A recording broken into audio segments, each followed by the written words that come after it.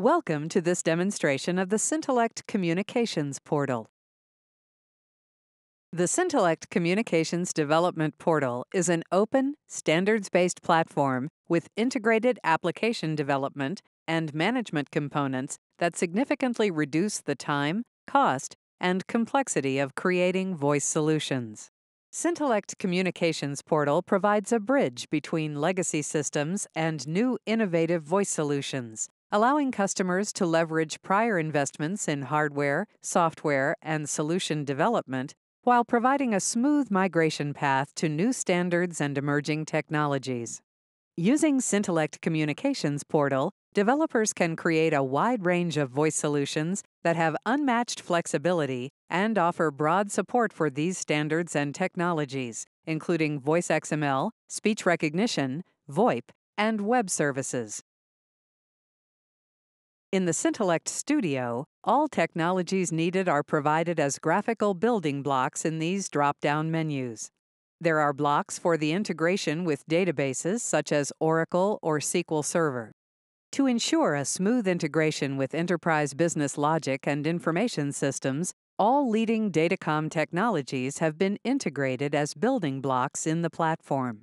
This includes technologies such as TCP/IP, UDP, LDAP, SNMP, Radius, and web services, negating the need to do coding and thereby minimizing cost and time to market. All the speech and telephony functions are found here. You can answer or make calls and interact with the caller regardless of whether your application is using SIP, ISDN, SS7, or some other protocol. Voice XML can be integrated as part of the application or run directly in the Syntellect Communications Server. There are blocks for fax and conferencing. When using text-to-speech or speech recognition with any of the leading speech engines supported, it's also possible to leverage functionality such as natural language or dynamic grammar.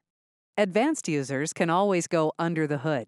As an example, these blocks allow any type of SIP messages to be sent or received by the application. In addition, there's a full integration with Syntellect CT Connect, the world's leading CTI software for controlling PBXs and enabling the creation of large contact centers. Moving on, we find blocks for sending email using SMTP and for downloading email using POP3. IMAP enables integration with email servers such as the Microsoft Exchange email server. Here again, there are blocks for the advanced users enabling them to go to the underlying level without leaving the graphical environment. In the next menu, we find blocks for managing, opening, reading and writing in files, for converting image and audio files, and for working with HTML and XML documents. Other standards supported are HTTP and FTP. If any integration technology is missing, it is always possible to incorporate existing objects, such as DLLs, into the application, or create new objects using standard development languages such as C, Delphi, or VB. In the area of security, there is speaker verification, with technologies from Nuance, and cryptography, enabling encryption of files and so forth. To create an application, we start by waiting for a call.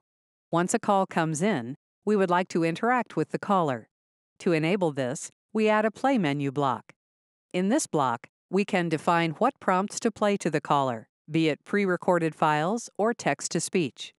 For the interaction, we can either use DTMF or speech recognition, choosing whatever speech engine we so prefer. On the Tests page, we can define what we expect to receive from the caller.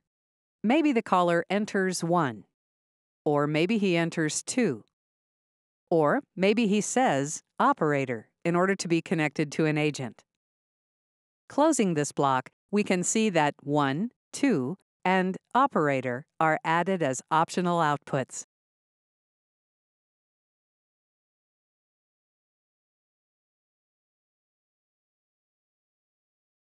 If the caller presses 1, we may want to record him. convert that recording to an MP3, and then send it by email to someone. To enable this, we add a record block. Then, add an audio file convert block to convert the file to MP3.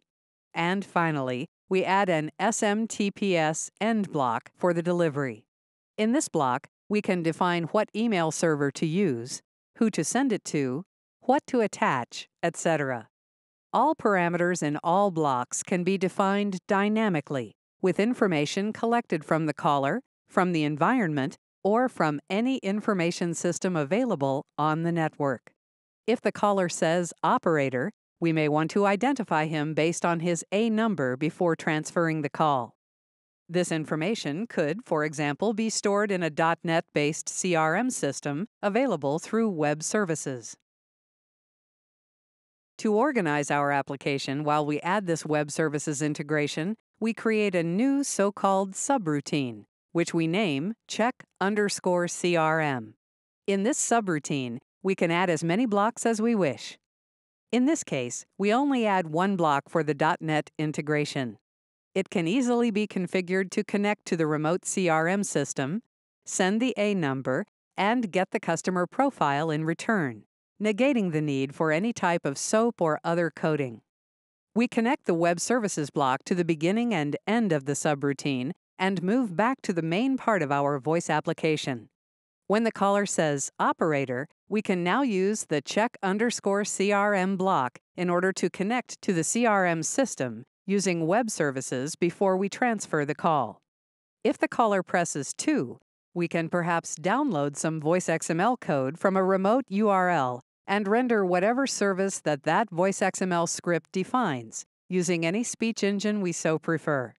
The voice XML document downloaded could be generated using Syntellect Voice XML Studio or any other voice XML authoring tool. This is how speech, voice over IP, datacom, database, and web technologies can be used in any combination in order to create any type of voice solutions. For more information about the Syntellect Communications Portal, please contact Syntellect or one of our local resellers.